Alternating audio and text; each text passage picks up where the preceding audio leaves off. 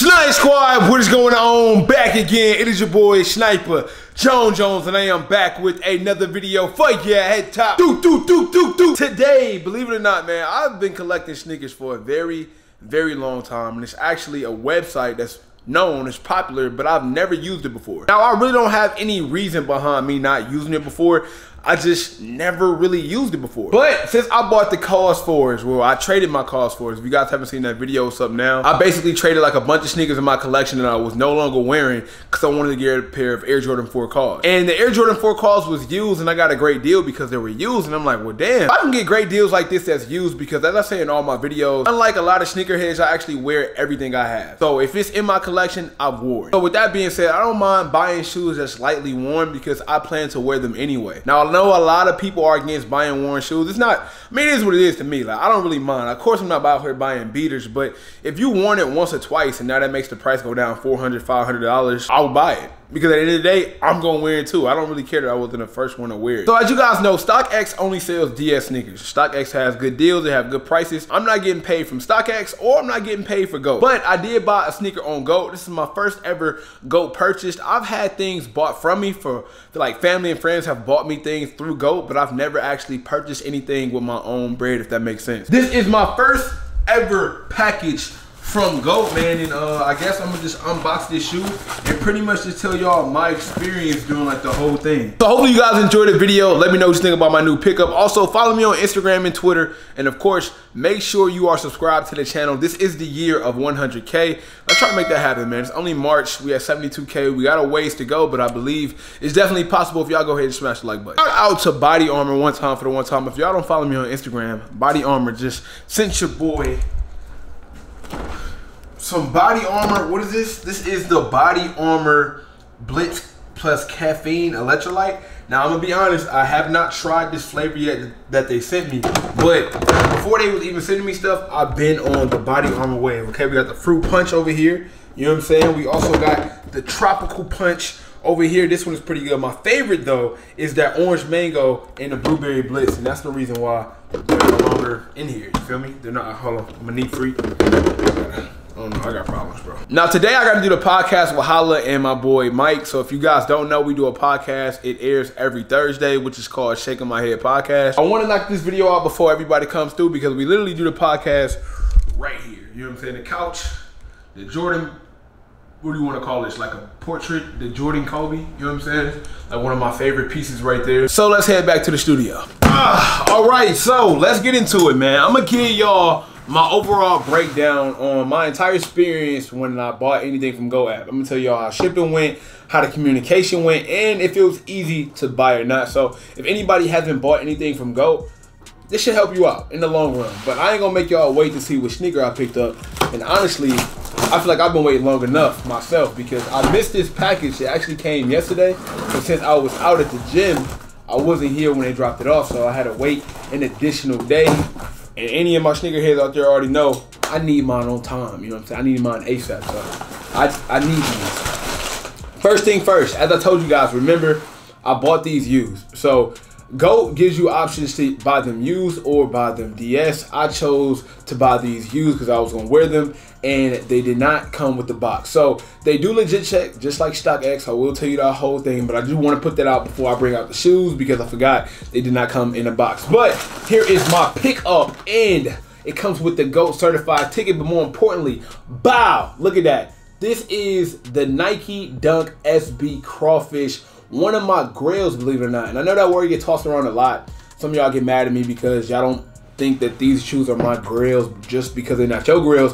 I've been loving dunks for a while now, and this dunk came out a while ago. A lot of people don't even know what these are. And I know the dunk hype is getting crazy right now, and I honestly think that they're ruining it. If you asking me my personal opinion, I really think that Nike is kind of letting me down with the dunks because I think they're doing the same thing they did with a shoe that was once my favorite sneaker, and that's the Foamposite. Like, the Foamposite was like my favorite shoe. When Nike started coming out all these crazy colorways and killing it, it really hurt. It really hurt, man. And I mean, honestly, I can see them doing the same thing with the dunks now. It's like 4 or 5 pair of dunks coming out each month. I really want y'all opinion on that though. Like, let me know if I'm the only one tripping. Do y'all think that Nike is really overdoing the dunks? I'm gonna buy them regardless. I'll be lying, but Calm down, bro. Calm down. Yeah, man, here we have it. This is the Nike Dunk Crawfish. As y'all can see, man, the condition on this shoe, look at the toe box, bro. The condition on this shoe is amazing. Amazing. I'm gonna tell you the price I paid for it, and I'm gonna tell you all the details about everything that I went through when it came for buying this shoe. But I just want to show y'all the quality of the shoe before all of my guys that say they hate buying used sneakers get in the comments, because this shoe doesn't even look used. It doesn't look used at all. So let's get into it.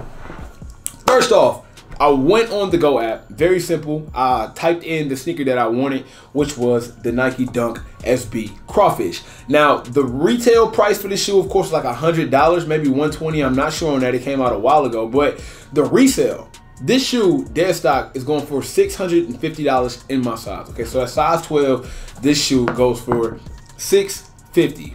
Yeah, going for $650. I was able to buy this shoe worn, and as y'all can see, it's very lightly worn. It's not worn crazy. Wow. I just want to show you. I haven't showed the bottoms yet. I don't want y'all to think I got anything to hide. This is worn lightly as possible in my size. You feel me? And I got these for like $320. So literally, I paid less than half. I paid less than half for the shoe. I can't make this up, bro. I paid less than half of the shoe. So I bought these for $320.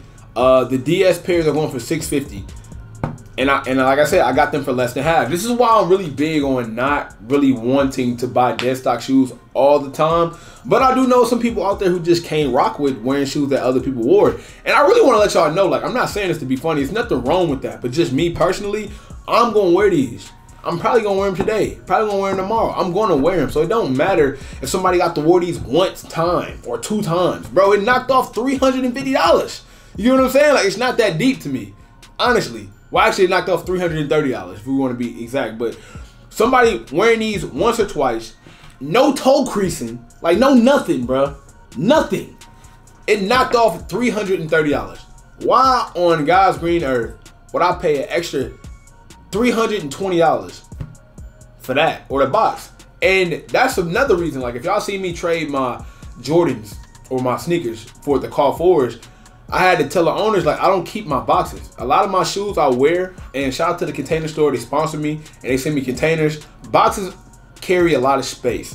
I don't have the space to hold boxes where I live in an apartment, so I don't have 4 or 5 closets just to hide boxes, so I don't keep them if I plan on not selling them. And I don't sell 98% of my shoes, so I don't really care that these don't have a box, because if these came with a box, I would throw the box away to make space, because I wouldn't keep it. So that doesn't hurt me either. Back to how it works. I'm sorry for getting off track, but like I said, you find a sneaker that you want, of course, you pay for it. You can even pay for it in settlements if you want. If you don't have all the cash, you can pay for it bits and pieces. I do have friends that has bought stuff from GOAT, and they've bought, you know, took out a loan, they pay $100, $30 a month. Whatever they set up with you is what you can agree to pay upon, so you don't even have to pay the full balance up front.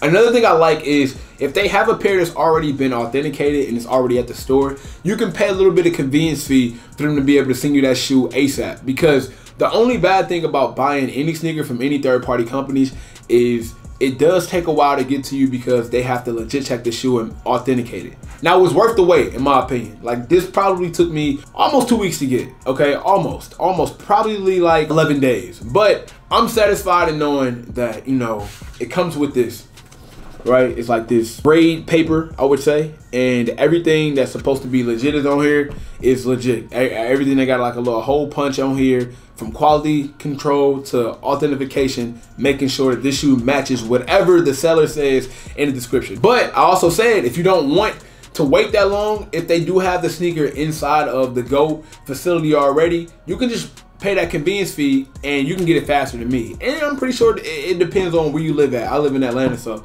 you know, I think it all goes into it. But that was pretty much my experience using the GOAT app. It was a great experience. I do plan on buying a lot more sneakers and giving y'all a lot more sneaker reviews from the app. So once again, this video is not sponsored. They didn't ask me to do this. I just took it upon myself to find a pair of sneakers I was looking for, and it came with a great price. And hey, I'm happy. I'm excited. You know, so I got my Nike Dunk SB Crawfish, and it's lit. Make sure you guys subscribe to the channel. Tell me, what do you think about buying used shoes in the comment section? I mean, hopefully I made some sense of my purchase, and hopefully, you know, if you guys were on a line about, you know, buying used sneakers, hopefully it helped. And if you still feel like, you know, you don't want to, there's nothing wrong with that either. You know, it's just preference at the end of the day. Until next time, man, I will catch up with y'all. It is your boy, Sniper Jones. You know I cannot leave without saying everybody want to be famous, but who really putting in that work, though? Snipe Squad, I love y'all. Dream big.